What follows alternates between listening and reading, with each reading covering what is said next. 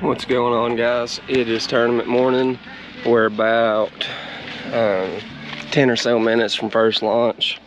I'm not too worried about getting in too big of a rush because we still got about 40 minutes till the line's in, and my starting spot's only like 2 minutes from the ramp. But I'm gonna get loaded up and get on the water, and I'll see how it lines in. Alright guys, it's 5:30, it's lines in time. I'll turn the camera back on whenever I get a little more light, but let's see if we can find some fish today. Alright guys, it's still dark, but I just caught my first fish, a 16-incher. Thanks, sir.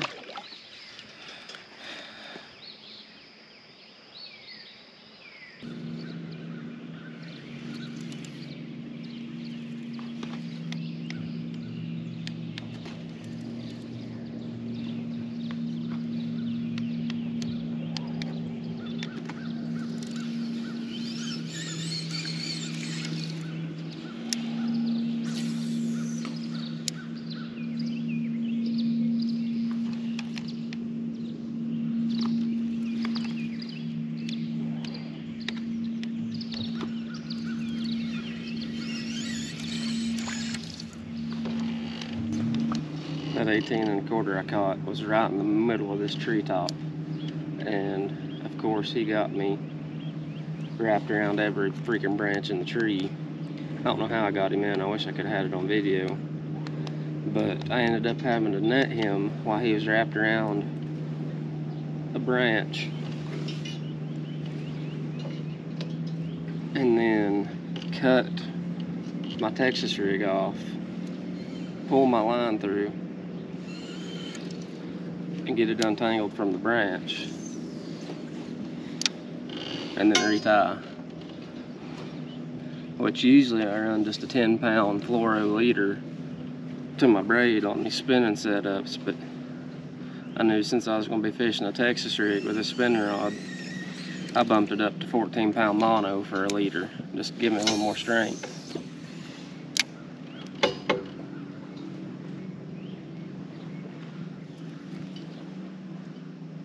There's fish.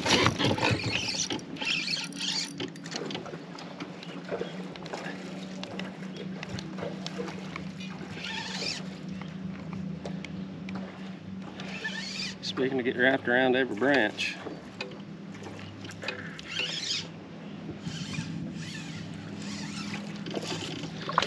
little smallmouth. I don't think he'll keep. No, he won't keep, but I'm gonna put him on the board just to be sure.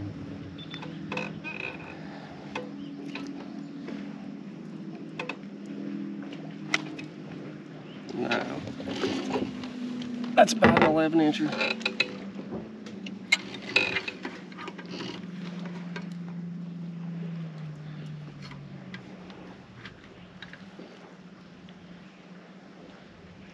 $11.5, non-keeper.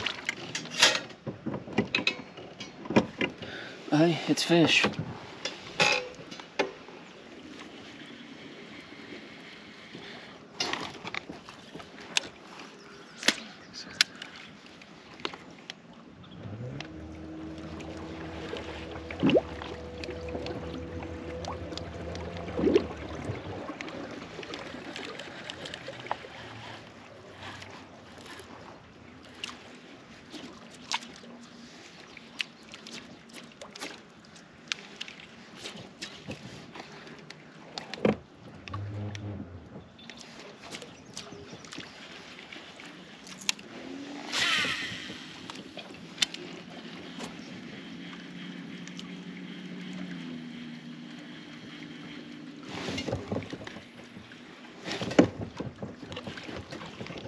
That is a fish. That's a big fish. That ain't no bass. Oh my gosh. I thought I was hung up in a rock.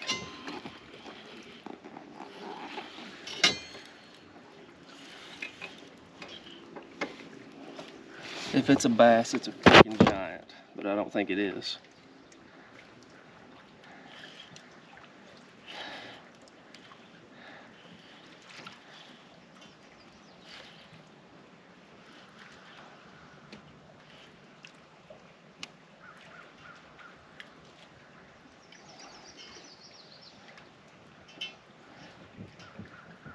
Nope, it's a dang drum.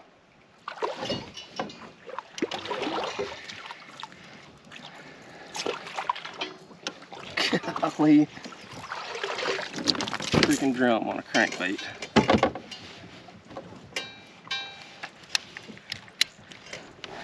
I figured with the way it's fighting, it wasn't a bass.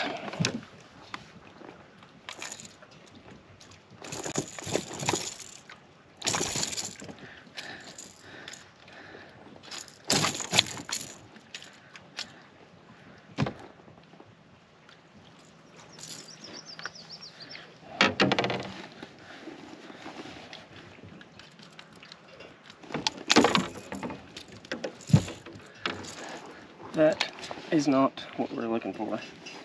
That's fun.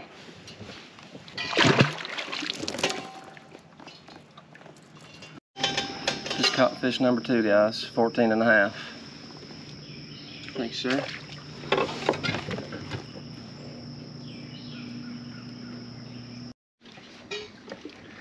Well, guys, it's been pretty tough, like I was afraid it would be.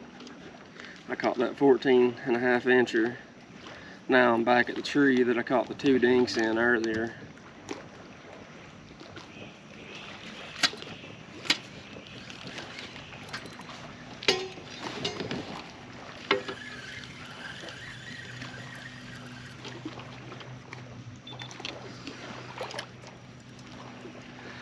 See if I can't catch a keeper out of it. I'm tossing around shaky head first. I run out of those black and blue swirl Senkos.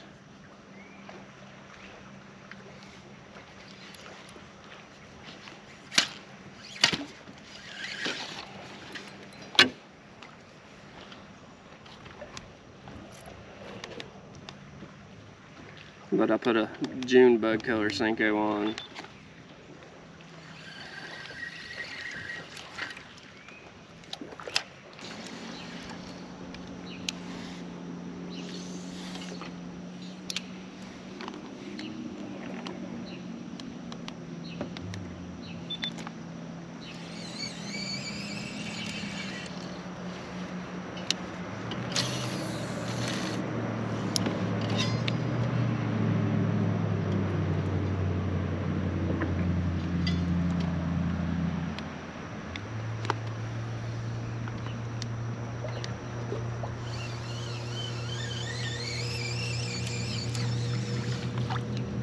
Alright, I'm loading up and moving. I'll see y'all whenever I get back on the water.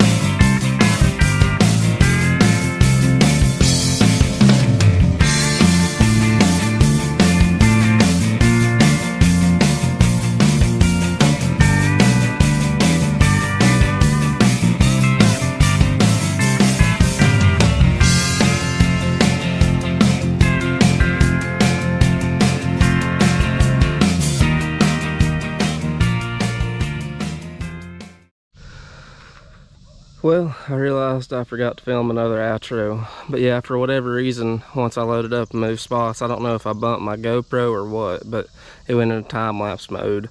And of course, I didn't realize it. I just let it run the whole second half of the tournament. But unfortunately, it didn't make for great footage.